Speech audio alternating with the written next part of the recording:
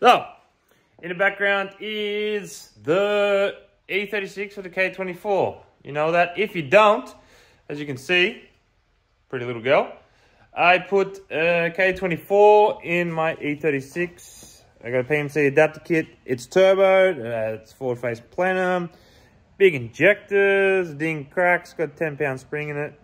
So, yeah, this is it. The sexiest Kswap BMW going around. Just look at this engine bay.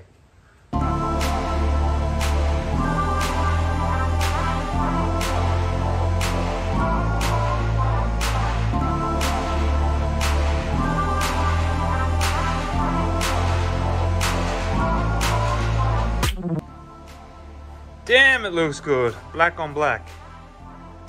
Come out perfect.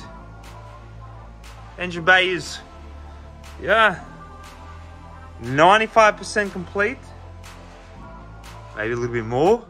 A couple things, I need to do heat shielding around the turbo. I need to put a turbo beanie on. Lights need to be fixed. That number plate needs to be done. Got a front splitter coming. Side skirts. Yeah, looking good.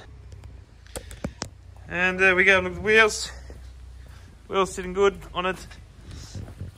Smell diesel with the tractor over there. He's just chuffing along. Anyway, we got him loaded on your grandma's titties and monster truck in the back. I could go a little bit lower, but then I can't drive it anywhere. Cute little splitter. It's cute, eh? Maybe I should get rid of pencil marks on it. But what we all came for is to see this thing in the daylight. Whooshka. So there we go. Everything is pretty clean, if I say so myself. How mince this look? Black on black is nice. Don't look at that top radiator hose. I ran out of Stano. As you can see, I got stainless steel hard lines on the bottom. Into the rat nest. Got that catch can fitted. Got my heat wrap on my pressure pipe. Yeah, wash bottles.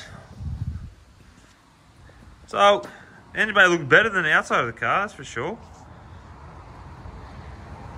It's nice and pretty. I did have gloss black intake and turbo, but it's now matte black. Intake, the cam cover's meant to be gloss black, but it is covered in dust. But yeah, I think starts and runs. Promise you that, I promise, pinky promise, it runs. And yeah, I hope to get the back end done. As you can see, I already talked about it. The thing is high as a kite. And this side is not so bad. The other side is really high. I've got, for side skirts extensions, I got to make exhaust. I got another muffler because the thing is stupid loud still. It's like 110 decibel or so, you're not allowed that. So I gotta get that fixed. At the moment the vroom vroom doesn't go really fast, no vrooming, because I need to do things. But as soon as RSAN's done, I've got to weld that diff. Promise everyone that I'm gonna do it so I can do donuts, but it does feed dirty singles. So we get that done. And hopefully you see this thing. Oh, she's so pretty. Doing skids.